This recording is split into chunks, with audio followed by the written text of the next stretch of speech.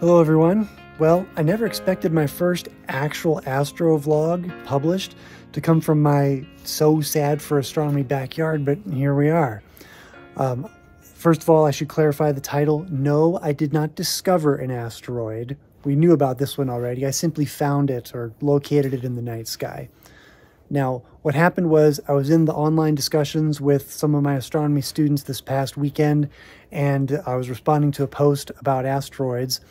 It reminded me of an article that I read in this month's Sky and Telescope magazine, talking about the asteroid Vesta. Vesta is the second largest asteroid in the main asteroid belt here in our solar system, but it is the brightest out of all of the asteroids in the main belt. It's going to reach opposition on December 21st of this year. Opposition is when it's at its best for viewing for the year. It's going to get up to about magnitude 6.4. That is not a naked eye object, except for some experienced viewers under the absolute most pristine conditions and, just beautiful night skies. Most of us are going to need binoculars or a telescope. My students don't typically have that. But then I realized, wait, they do have cameras on their phones. I wonder if you could capture and locate the asteroid using a smartphone picture.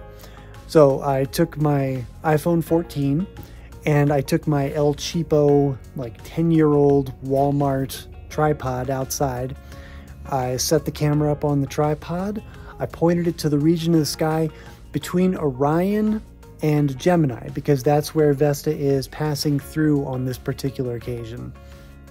I set it for a 30-second exposure and then went in and analyzed, I looked as closely as I could at the image. Basically what you do is you open up your picture and you open up either a Starfinder chart, or I like to use Sky Safari. So I had those two things. I was going back and forth between the two windows, and you look for stars that match up. So for example, here is Betelgeuse in the image, and I can find it on the map.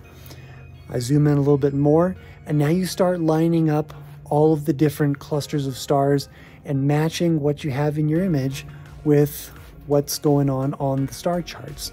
And you just keep narrowing it down until finally I found Vesta. Of course, the only way to really know for absolute certain that you found an asteroid is to go back and image it again, take another photo the next night and see if that asteroid has changed. Lo and behold, I went out the next couple of nights and you can blink back and forth between the two images and you can clearly see the object moving. That's Vesta. So yeah, I found an asteroid with my phone. This was a really easy astronomy project. Again, just a cheap tripod and the camera on my phone. Go ahead and give this a try for yourself. Use a Starfinder or an app like Sky Safari to help you know where to look and to help you when you're zooming in to actually pinpoint Vesta in your images. But give it a shot and see how it goes. I've got other AstroVlogs coming up here soon, actually things that I did over a month ago even, that I just have to get through and finish the video on. So please subscribe and follow along with some of my adventures and misadventures under the night sky.